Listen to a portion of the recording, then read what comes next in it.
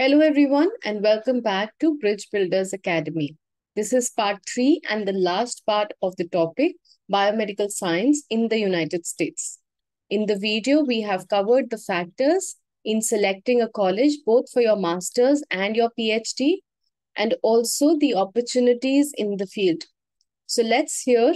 And if you have any questions or if you want us to cover any other field which you would want to know more about, do mention it in the comment section below.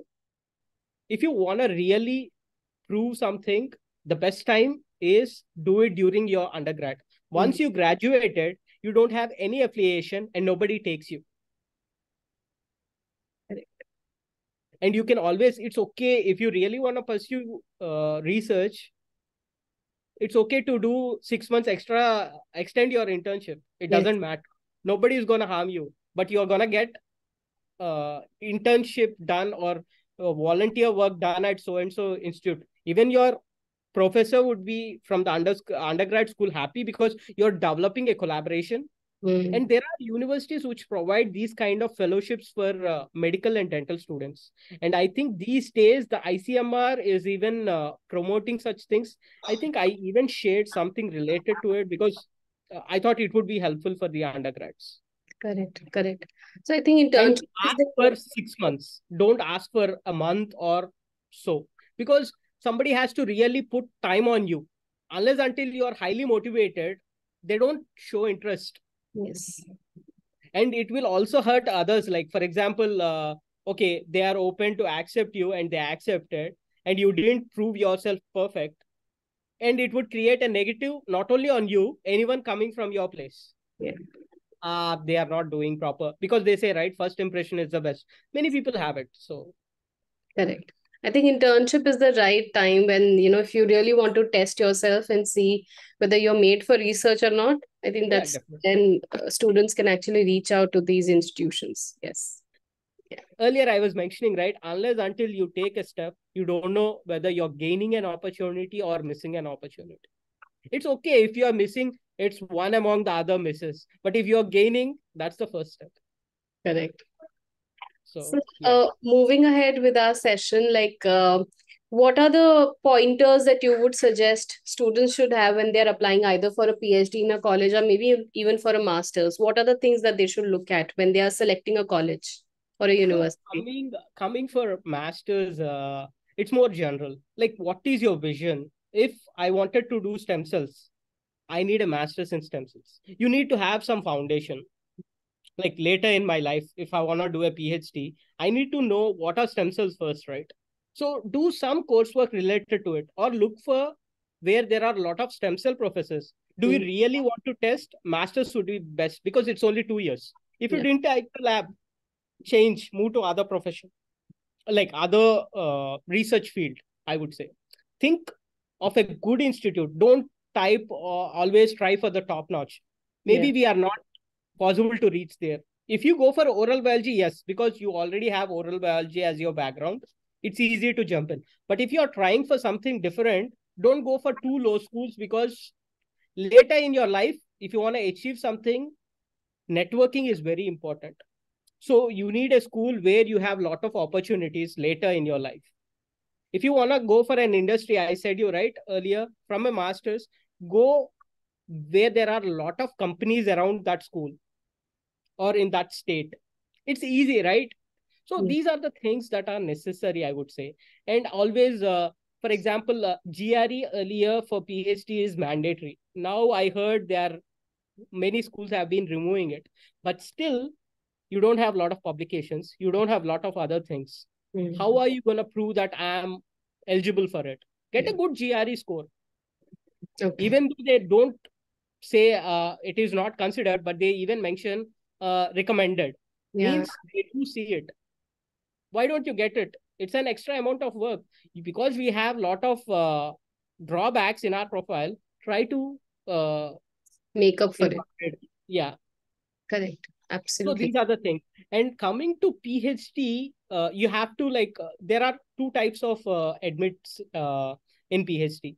One, where you choose a professor, Mm, and if they accept, you get an admit.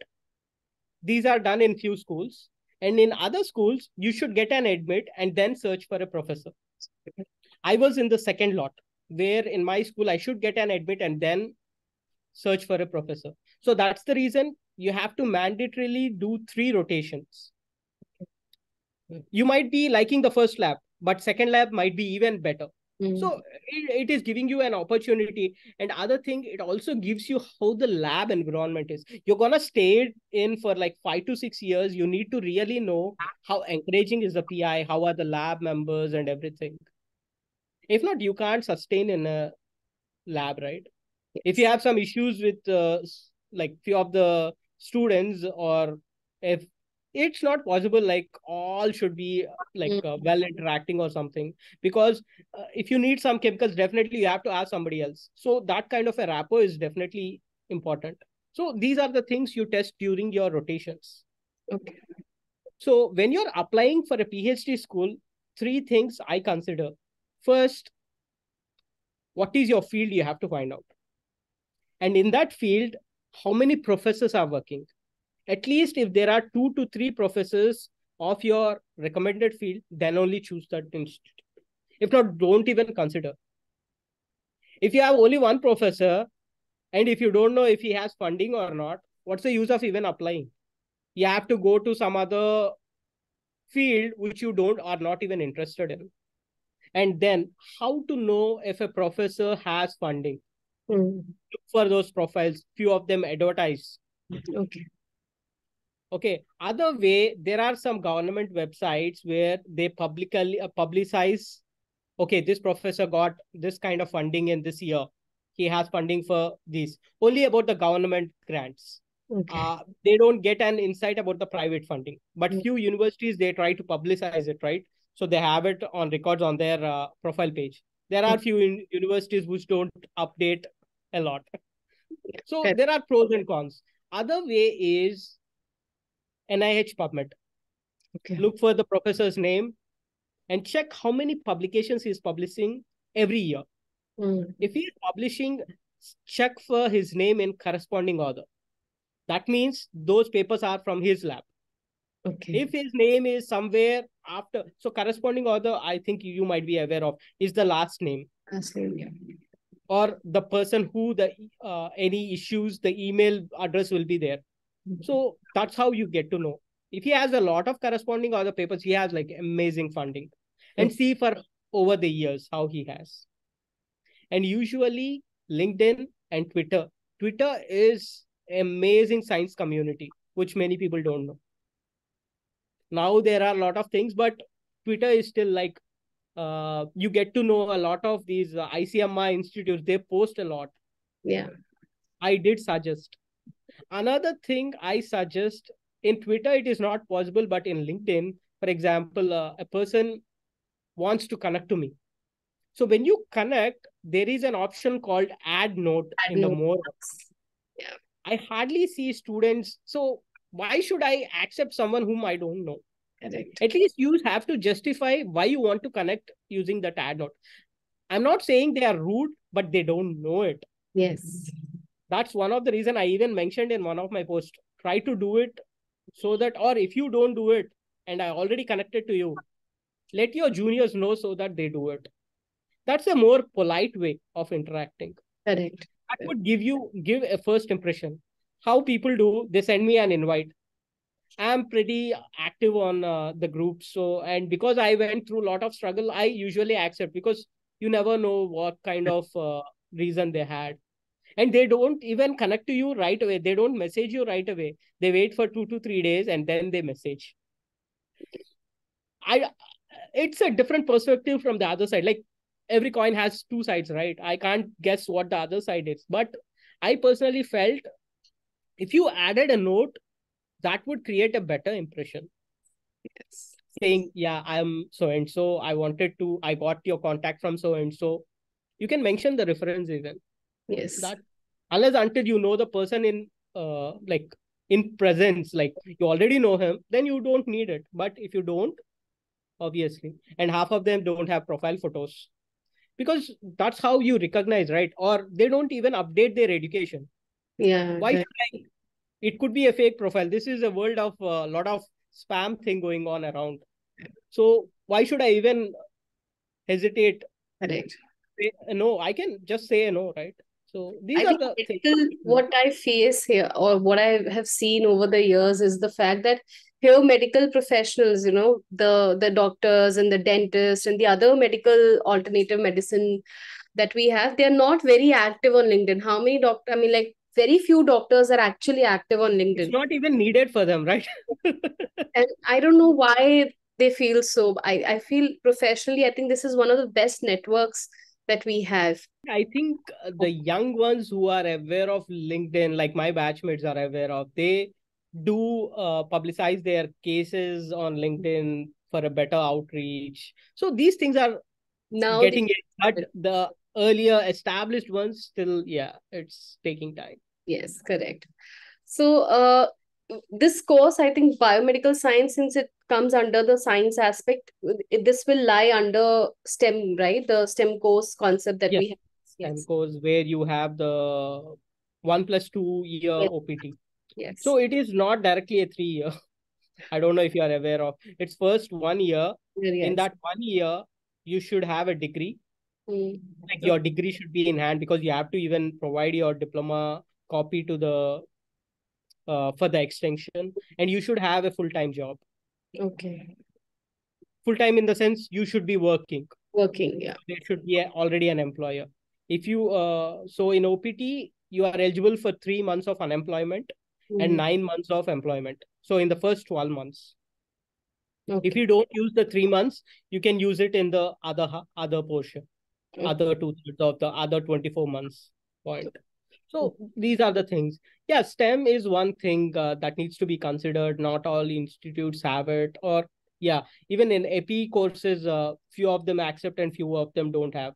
Mhm. So initial days, my friends, like it was confusing, but now I think everyone mentions about these things because they are of high priority. Correct. Correct.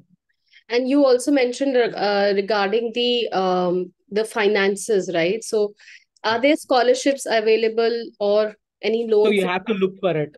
Not all institutes have it. So Okay. I'll give you my own personal example. So in my campus, it's a medical and a dental school campus. Mhm. So graduate program is maybe recently established before I joined in order to make use of that of the Mm. dental and medical school. So here most of the students in a batch of 150 or something, only 3 people raised hands for PhD. One was me, other one was the friend whom I said right is my batchmate, and there is another person who raised it. Most of them were either into the dental school or into the medical school. Okay. So because that creates an opportunity here in US, for example, I'm talking about the citizens or settled Mm. people here. So if they couldn't make after undergrad their medical or dental program, they take masters to improve their grades or improve their curriculum towards what can get them a medical admit or a dental admit. Okay. So this is how the pursuit happens. Even similarly, for example, students from India who wanted to pursue dentistry, they go for oral biology, health informatics, or public health, and they make up the board exams and then they get in. So Yes. if you want to go to research, yeah, definitely look for an institute which also has the undergrads there. Then you get a lot of teaching assistantships because undergrads need tutors for every course. Here, the study system is slightly different. So that will get you paid. And simultaneously, master students are needed for as lab opportunities are also there, where they during summer they get undergrads. Okay. So I have trained high school kids for research. Okay. So they are like highly enthusiastic. They are like, I want to know, I want to know. Yeah. I'll give you another example I did during my early years of PhD. So there is New York Academy of Sciences, which is like a private like non-profit, but not a government organization. So they used to, it's a science networking thing. So they used to mentor such students for teaching sixth after school mentoring program, like sixth class kids. I did so every day I used to go to New York because I live in Jersey. I used to go to New York, teach them weekly once for one entire semester, like 5 to 6 months. So I taught them cow eye dissection. I taught them few other projects like how to isolate DNA from strawberries using simple techniques. They don't use like fancy. So what they do, they mash strawberry, they add some detergent, Mm. like solution, and that will actually aggregate DNA. So Okay. simple techniques, but they understand the concepts. That's very fascinating to them. And I felt like they're uh, when they get the reward, it was something similar to what I did during my volunteer program in CCMB. It is that kind of a bright smile on your face. Yes. And I can strongly or proudly state, I have to, at the end of the semester, I have to make two projects, like make them do two projects. You know what are the two projects I made them do? One is how to brush, oral hygiene. And at that point, this happened in 2016 or 17. I showed them how to hand wash technique. Oh, I made them know what is the difference between soap versus ethanol. Because okay. people have the habit of doing sanitization with ethanol, but that's not, even washing with water is better, I would say. Mm. Because it completely washes everything from your hand. So these were the two projects they presented. That's I was amazing. very happy. And with COVID, I thought like, okay, they had a better knowledge about it. Yes, yes. Yeah, that's my long-term goal, is to become an academic researcher in India. Yeah. Because I actually thought of getting back to dental school, but the avenues are less. Yes, So I am planning to get into, and my dream institute as of now is CCMB, which is slightly hard for people like me because of the background, and because I don't have any network in India. And correct. you need network in order to get in. It's common everywhere, but Yeah. definitely in India, because you never know, right? You are a stranger for them, and you have to have outstanding publications in Yes. order to even qualify. Yeah. Correct. Yeah, So that is my goal. I was saying I want to train my own student for a PhD. And that's recently, I said, right, a few of the MTech students who had a dental background and did MTech, they were facing that issue. I thought like maybe I have to create opportunities for being a physician scientist or a dental who has a knowledge on clinics and now doing a hardcore basic science. So I thought like maybe it is mandatory for me to create opportunities at least for them. I want to have that on my profile, like accepting students with diverse backgrounds who are highly interested, because that will encourage students, I felt. yeah, I think that's correct. Somebody who's more inclined would be a you know they would do You have better. to give them an opportunity. You can't judge by a cover, they say, right? Yes, yes. And unless until you take, you don't know how good the student is. Correct, correct. I think that's amazing.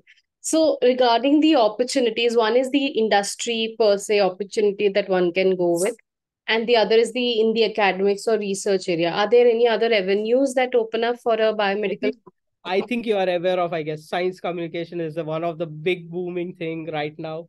I know personally half of the PhDs who have moved to science communication. So you can become a blog writers for companies. You can do blog writing even for like publications. Mm, Right now, publications are publicizing crazily. yes. They need a lot of writers. Yeah, correct. And other thing is, I don't know if you are aware, science art. So you see the cover magazines, right? For Nature, Cell, Science, you get beautiful pictures, right? Not everything can be created in a dish or from research. So they are fantasizing. So now there are like really good websites or platforms where you can draw a near good hypothetical picture or schematic. So Yes. these things get onto the cover pages. So Oh, these are the other things that are really yeah, correct. booming right now. Science art, when you say, I think with the AI tools now that we are having, you can actually ask the AI tool to draw anything. So yeah, we'll get more fascinated cover pages. Sometimes I feel, is it a boon or a thing, kind of, because it can be even misused. Correct. That's I think that's there with every Every there, advancement, it right? should be properly trained to get it a right use of it. Correct, correct. Yeah. So with every advancement, I think this happens. There is a advantage There or should be some control measures. yes, correct. That's there. But that is going to come at a very later stage. It just started. So Yeah. they are still also understanding, how people are using it. So yeah, correct. So another thing I felt like because we got this topic is plagiarism. Yeah. That's one of the thing which we are not entitled, like not everyone is aware of. It is mainly like just copy paste from Yes. a site or something. Yeah, it is good to get an idea, but you have to completely, so the way of writing is to understand the concept and write in your language what you understood. Yeah, correct. That's why when you write a review article, you mention the in the author's prospect, this is what I feel, in my opinion. So this is the way of thing. So this is very important because of this they can even be undermined in multiple things in the masters or PhD programs. Correct. That plays because for example you have to do a lot of such write-ups, and Mm, if your writing skills are, because we are from where English is not the primary means of communication, so it is definitely slightly delayed. Even though we study in an English medium school, obviously you'll talk in mother tongue a little bit, right? correct. So these are the things that are needed. Yeah. Now, since you just talked about plagiarism, what are the tools that you can guide if the undergrads today they basically write stuff, either it is an article or a blog or anything. So Any usually there might be some Google softwares, because most of the professors, when they are validating, they use professional softwares to yes, compare. So what they do is they put your thing in. So the computer probably uses an AI search or online search, sees what are the possibility matches. So they correct, have a percentage criteria. If it is more than certain percentage, it is called plagiarized. correct. For example, my own article which I published, if it is not cited, it is plagiarism. Okay. Considered. It is not like you should not at last like exactly cut paste it. You Hmm. can summarize it and then copy it, and you have to cite it Yeah, correct. I if you're think copying it. Everyone has to get its their acknowledgement. yes, yes, absolutely, Especially in basic science, it's like years of work. absolutely. I can understand that, but correct. So moving ahead, what is your last tip or advice that you could give to the audience? Last tip, as I mentioned, like for PhDs, like look for the opportunities, see for at least 2 to 3 options before even jumping in. And financially, yes, make sure your master's is not too expensive so that it would reduce your financial constraints. And other thing, research is very, very less rewarding, as I mentioned, financial examples. And other thing, for a drug to come out, till then, nobody cares. Yeah. I wish there is one day, like for example, a senior actor or a player, entire public audience get attention. Even if a Nobel laureate walks, nobody even cares, because unless until, for example, I am from cardiac, right? If I don't know the person is a Nobel laureate, even I can't acknowledge him. Mm, Forget about researchers, nobody cares. Doctors are demigods, that is another thing. But researchers provide access for those demigods, I would say. correct. Yes. Without research, there is no medicine. Yeah. So that is one of the thing I wanted to work for. At least like get some reward. My work should get some reward for the community, science community. I felt really bad for all the COVID researchers who were not like acknowledged properly. Yeah, Mhm. doctors did their part, but definitely researchers also did their part. Yeah. They also risk their life, right? They are exposed to all sorts of people, right? They were also working. Yeah. Correct. And simultaneously, it's not just COVID. There was the same cardiac, there was same cancer, everything. And still those researchers even were done. Yeah. They were We were still. all also called public essential employees. Mm. So yeah, definitely these are the things that needs to be considered. Yes, absolutely. So thank you so much, Dr. Satvik. It was a very inspiring, talk that we had, and you opened up branches in this field and helped the undergrads and even the postgrads who want to move out and they want to work into this field. So thank you very much for sharing all the insights. It was amazing talking to you. Thank you. It is always a great honor because you share your experience, and I personally feel even if it reaches to one student, the count changes from 0 to 1. That's a success. Yes. It need not reach to hundreds, at least one. One, correct. That should be great. Yes, absolutely. So thank you you for the sharing also for creating because I personally appreciate all the works done by you, and I even mentioned it to some other person whom I crossed. This is the second one I'm doing it actually. Because you guys are creating a new platform where these experiences are being recorded. Yes. So any student or the upcoming generations can use these as an examples, which we didn't have. Yes. So it's of a great resource for them. Yeah, as I mentioned, even if at least one gets through, that's more than happy. More than enough, and then they can even guide others. So that's a great platform you guys are creating at this point. Yeah, sure. Thank you. And thank you so much. Thank you Yeah. for the appreciation. So all you audience, I hope you understood the field of biomedical science and how you can apply for this field, the avenues that this field offers. If you have any questions, any more questions, you can always reach out to Dr. Satvik. I will mention his LinkedIn profile in the video description, so do check that out. And before signing off, please subscribe to the channel. It's absolutely free. Like and share this, as this might help anyone who's planning to move out and work in the field of biomedical science. So thank you so much, everyone. I will see you in the next video. Until then, bye and good luck.